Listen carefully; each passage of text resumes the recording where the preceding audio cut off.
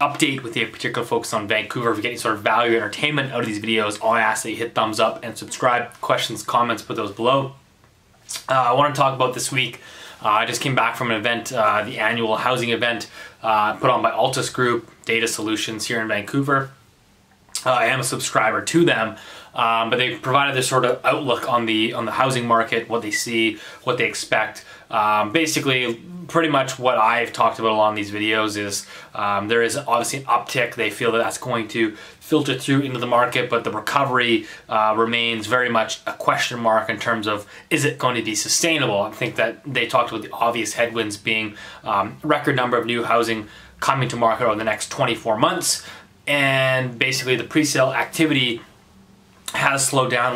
What they can actually see here in this chart is there's 8 months of inventory that is unsold in terms of at pre-sale locations. That is the highest months of inventory that we've seen, I think, dating back to 2013. So developers are sort of stuck with a lot of inventory that is unsold, which is then causing them to pull back aggressively in their new land acquisitions, as we can see in this chart here. So you have these two mechanisms which are ultimately going to weigh on economic growth here locally, as well as job creation. I think that's evident, but I think what what these housing conferences and housing analysis, what they always fail to omit is global economics and what's happening in the finance space, i.e. monetary policy and how that will impact financial assets. That always gets omitted because I think that that's not really their expertise to go into depth on those topics. But I would argue that what's happening, what central banks are doing, and what's happening in financial markets, particularly on a global scale, very much impacts a global market such as Vancouver. So I like to keep an eye on that. I mean, I think it's amazing just to see how the extensive length that central banks are going to basically keep the system going and keep the expansion moving. I mean, we're 10 years, we're officially in the longest economic expansion in recent modern financial history, and the fact that central banks are doing everything they can to extend that, continuously lowering interest rates and re-engaging in quantitative easing. I mean, not only that, but you have more and more calls for modern monetary theory, MMT, which is basically excessive money printing to finance government deficits and fiscal spending.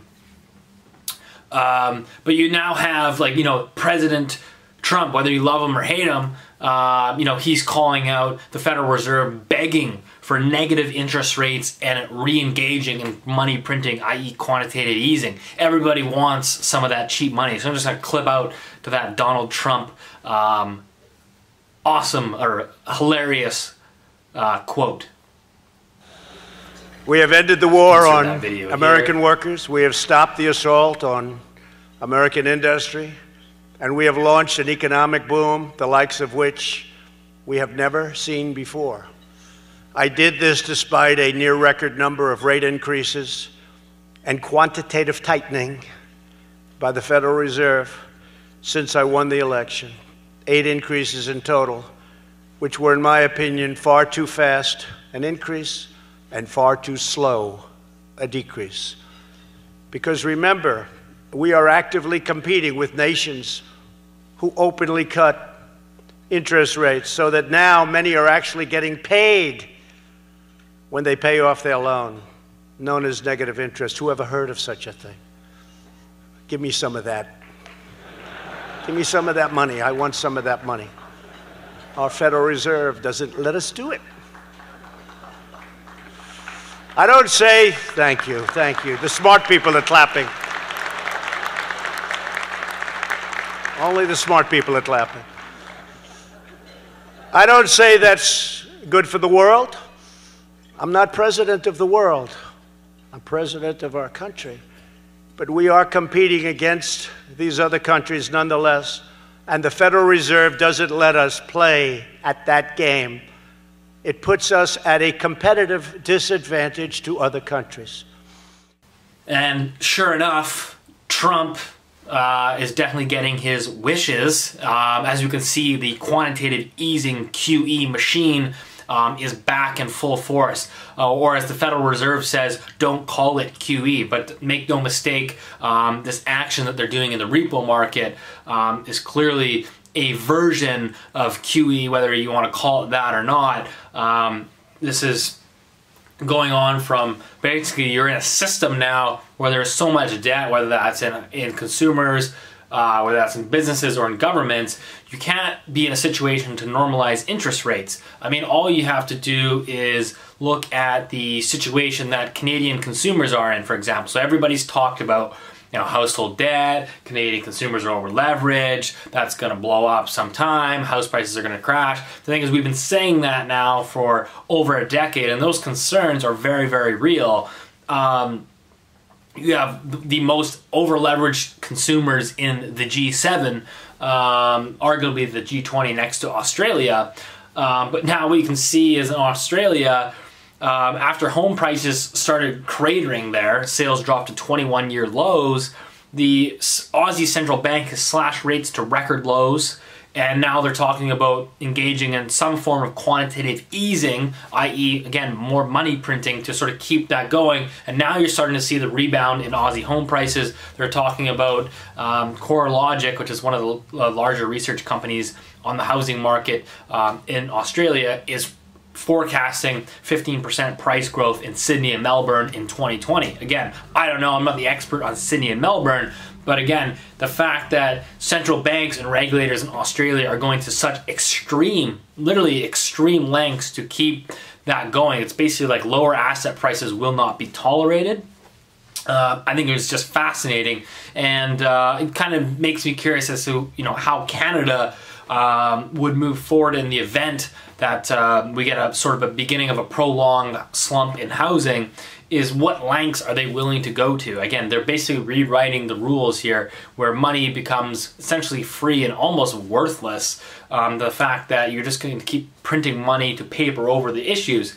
I think what we can partially see that is you have consumer insolvencies in Canada beginning to creep up towards, you know, I would say fairly impressive growth, you know, over into double-digit growth in the increase in consumer insolvencies in Canada, despite interest rates being at near record lows. 1.75% interest rate in Canada, and consumer insolvencies are rising when we have basically a record low unemployment rate and strong, rampant wage growth. So you basically have consumers going delinquent in an environment of record low rates and full employment. So you can only imagine a scenario where rates were to hypothetically normalize, or, you know, you sort of get some sort of weakness or shock to the economy and the labor market, i.e. someone gets laid off and job growth starts to slow and contract.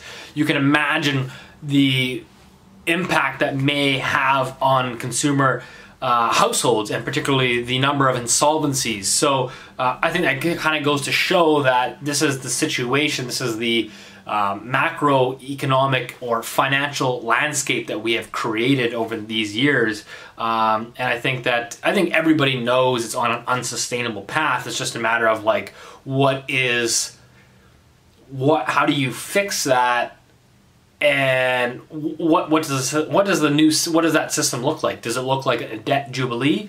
Does it look like I would argue MMT is almost some form of that, where basically fiscal spending does not matter because it gets financed by central bank money printing. How does that look? I would argue that it's probably some form of that, and this is why Ray Dalio says the world has gone mad and is awash in money. There's just too much money circulating, looking for safe havens to park into assets, because central banks and governments are going to such extreme lengths. So that's kind of what I'm focused on here as we gear towards closer into 2020 and we try to figure out the direction of the housing markets here in Canada. That's kind of my focus, is just what extreme lengths are we going to go to given the political and monetary landscape. So anyways, hope that helped. Otherwise, see you next week.